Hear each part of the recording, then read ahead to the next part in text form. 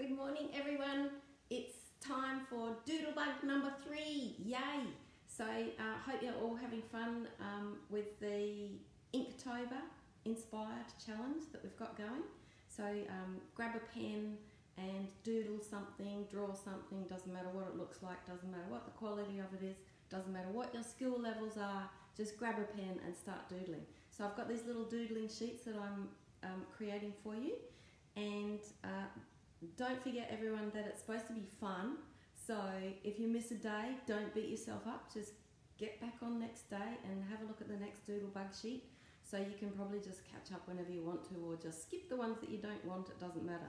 The idea is to be getting your miles in the pen and just have some fun. Just pick up the pen, get over that fear and just pick up the pen. So here's the sheet that I've got for you today. I've drawn up this little elephant here.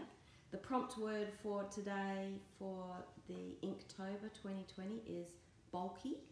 So this little elephant, I mean, he's a little bulky fella, but you know, maybe he's carrying something on his back, or let's just invent it as we go along. So I'm not going to do too much drawing because I want you to invent your own little magic that you're going to create on this sheet. But I'll just run you through and show you how it works if you're new. So I'll just switch the camera around so you can see over here what I'm doing. Hopefully that's clear enough for you. And what we're doing is, because it's Inktober, the idea is to just use an ink pen of some sort. But if you need this sheet, we've got this sheet that you can download. It's free of charge, there's nothing you have to pay. So you can just download it and get stuck in and draw with me. So all you have to do is type "gimme" in the comments under this live video, and we'll join you into the Doodlebug group. So I've got here this drawing of an elephant, but I always suggest that you have a little warm-up by just putting a big number, a big decorated number in here. I'm just thinking of what sort of shape I might make here. So great big huge number. And then you can decorate it with some little doodles around there. You know, maybe you can do some patterns around the outside of it.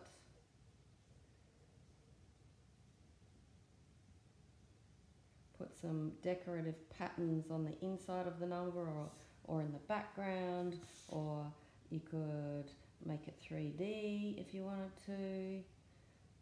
Really, this is just completely up to you. Just have some fun with it.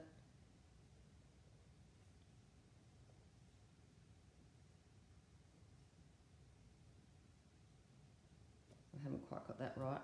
So doesn't matter, none of that matters. It's just the idea is just to have some fun with this drawing exercise. So there's no rules, there's no judgment, nothing like that. So I always do these drawings for you in nice pale grey, so you can change it around if you want. So maybe you want to bring his trunk up, maybe you want him to be a lucky elephant with his trunk up, you can just draw his trunk up there. If you're a beginner, maybe you just want to keep it really simple and just draw a bit of a, maybe he's got a decorated cloth over his back, one of those beautiful decorated rugs on his back. So I've got lots of inspiration ideas in here. So if you're a beginner, you could shift where his legs are, shift his trunk, draw a little doodle pattern of a pretty rug on his back there. If you're a bit more advanced, you might want to do some fun things like making it a three-dimensional elephant, like putting some crosshatch shading in there to get nice shading and 3D effect on it. Or you might, if you're advanced and you've been drawing for a little while, you might want to just create a bit of an environment around there and draw a little bit of jungle all around. You know, you can put the ground in here, maybe there's some shadow under the elephant. And draw some trees, and goodness knows, maybe he's in a jungle, maybe there's his mother standing behind him, you draw the mother elephant in. Or maybe there's a little person here saying hello to the elephant, or maybe it's one of the little boys that bonded with the elephants for life and in the elephant rescue parks, and the boys leading the elephant around. So I want you to have fun with that. I'm not going to do the drawing for you today, but I want to see what creativity you come up with. And if you are already in the Doodlebug group, then share what you've come up with today in the group, and I'll share mine as well. And I want to just tell you another tip. This is a pigment pen that I've been using, but also if you're a beginner and you just want to play around a little bit, and you're a bit nervous about drawing straight away in ink, there's nothing that says you can't draw things in pencil first. I'm just lightly drawing some sort of jungly, foresty things. Maybe there's some trees up here.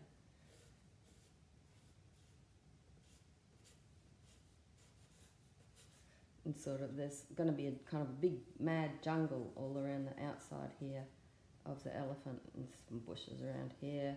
But what you can do is, if things go wrong, you can erase the pencil out, and then once you've finished your plan, I'm not sure if you can how well you can see this with the pale pencil on it, but I've got an eraser. You can use an eraser to adjust your lines, like if you don't like this line that's down here, I just use an eraser, change it. Once it's finished and you like it, then you go over in ink and you can rub the pencil out. So that's in the Inktober challenge that's going on all around the world right now. That's sort of part of the how you do it. You can easily draw things in pencil first. Maybe I want to draw how this decorative blanket goes over the little baby elephant. Maybe it's got some straps underneath, and maybe it's got a nice pattern in here. So I'll just draw some little outlines of what the kind of rough design is of the thing. And maybe my lines are a little bit crooked, so I can just use the eraser to fix them up and change them. So the eraser that I've got here is just a really fun little, it's called a Papermate eraser, and it's a retractable eraser, so it clicks like a click pencil. It's quite a fun way to use an eraser. So that's what I'm using. So I can just erase out this line here. And then when I go over in ink, I can fix everything up. So, and then of course you can just rub it out later. And it looks like you've done it right off the bat, and it makes you look very, very clever when you do that. And that's a great thing if you know all the tricks to make your drawings look very clever and skilled, and no one is going to be the wiser that you've used pencil first. So here's a bit of a bush hanging up behind here. Maybe there's another little bush around here. There's a bush here. So once you get a bit more confident, you can just go straight in with the ink. But of course, once this is dry, then you can just rub out your pencil. So I just wanted to give you that as a tip for today before I sign off, because it's really good if you're a beginner and you're just a little bit nervous working with ink straight away. There's nothing wrong with drawing with pencil first and then doing the ink in afterwards. I'm just rubbing out the pencil. So that's your Doodlebug for today. I hope you have lots of fun with this one. I want you to use lots of creativity with it, and I can't wait to see what you come up with. Don't forget to comment "gimme" below in the video, and I will give you this free downloadable for the Doodlebug for today. Thanks for watching.